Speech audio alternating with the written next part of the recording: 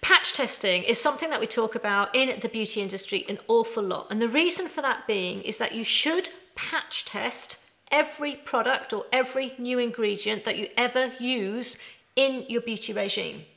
But then you think, well, what is a patch test and why? Well, the reason that we say you should do that is whenever you introduce a new ingredient or new product into your routine, you could have a reaction to it. And the way to safeguard that reaction is to actually see on a very small area of skin if you are allergic or going to have a reaction to it. And that's what we call a patch test. Now, patch test you should do with every product you purchase, whether hair, skin, makeup, body care, it doesn't matter, whatever beauty product you buy. And the way to best patch test, first of all, is to actually use it. If it's a body product, you can patch test on an area of the body. And if you are patch testing on an area of the body, then it's easy to do it on things like the inside of the arm. That's quite a sensitive area of skin. So if you're going to react anywhere, it's often in that area. And what you do is you just put a small amount of your new purchase product or ingredient onto, say, the inside of your arm, and then don't put anything else on that area and leave it for 24 hours.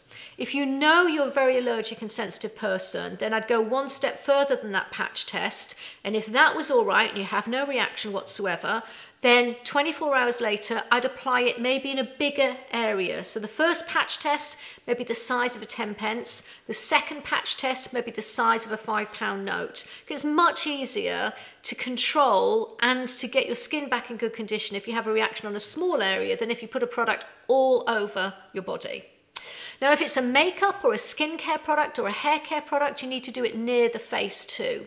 The easiest area for that is if you're very allergic, start on the body, like on the inside of the hand, as I've just described there, sorry, the inside of the arm, but then actually do it behind the ear. Because again, if you have a reaction here, you're not going to be able to see it, and therefore it's actually going to be easier for you to calm it down. And behind the ear, maybe just about the size of a 5 pence piece, put a product, might be your makeup, might be a hair care, a scalp product, might be obviously your skincare products are a must patch test there. And again, do the same.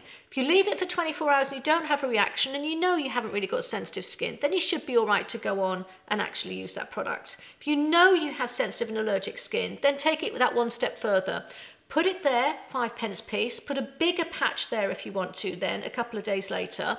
If it is something that you know is quite tricky area for you, like you have quite allergic eyes, then do your eye patch test here, and then don't put it all over the eyes after a few days once you've passed the patch test. Actually just put it maybe just a tiny bit on the eye area and only on one eye for one night.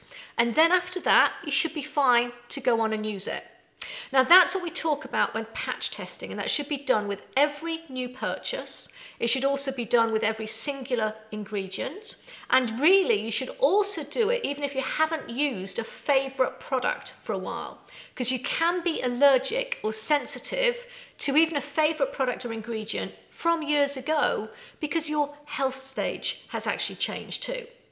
And the other thing is that when you have been very ill, treat your skin as very sensitive and see my tutorial on skin through illness. Now that might mean after illness or serious medication, when you go back to your beauty regime, you've got to go back to a very simplistic beauty regime, and all your favourite previous products you can't use yet, and you just need to slot them in one at a time by doing that patch test technique and building up your beauty regime to see what your skin, hair, makeup or nails can now take.